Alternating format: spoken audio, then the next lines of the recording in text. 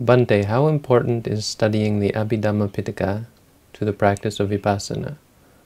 Some dismiss it by saying that the Abhidhamma was preached to the Devas and Brahmas and that the Sutta Pitaka is enough for us humans.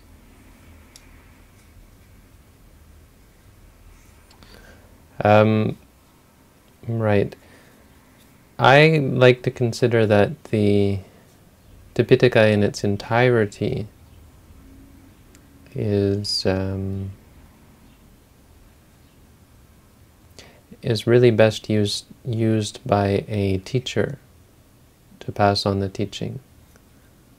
A person who reads the Pitaka without a teacher, I would say, whether it be whatever Pitaka it be, is in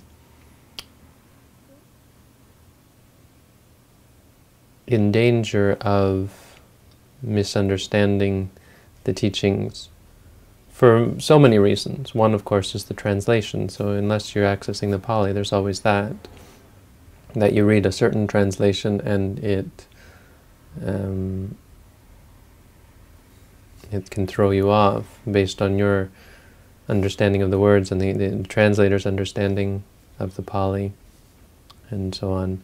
But the teachings, for example, the suttas, can throw you off because they're designed. Some of them, many of them, were directed at a particular audience, and that audience may not be you, and it may not be universal. So some people, I think the Buddha even said this, that some people mistake a specific teaching for a universal teaching, and some people mistake a universal teaching for a specific teaching.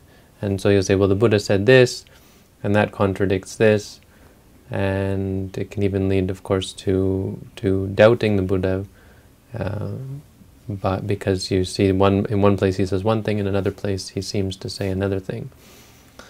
With the Abhidhamma, because it's so terse, in fact, if you study the Abhidhamma,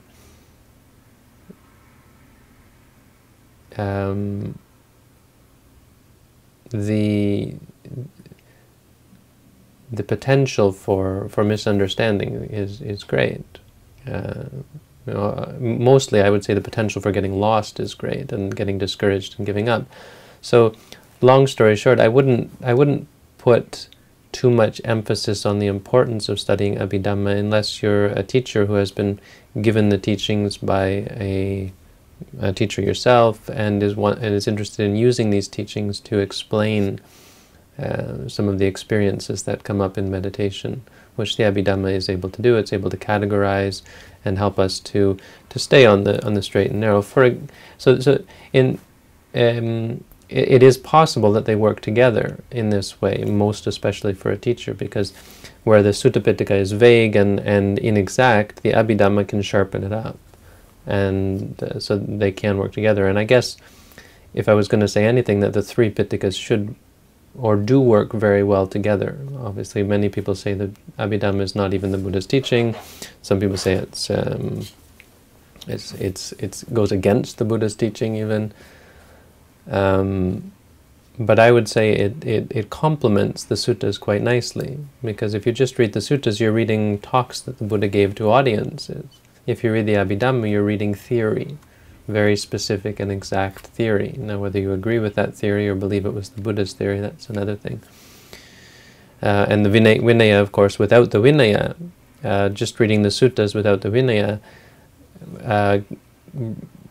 deprives you of the base of morality, which is essential for keeping you on the right track and making sure that the meditation that you do cultivate is grounded in the wholesomeness, which the Vinaya Pitaka does. So I would say if you're going to read them all, but don't certainly rely on the Pitaka, much more rely on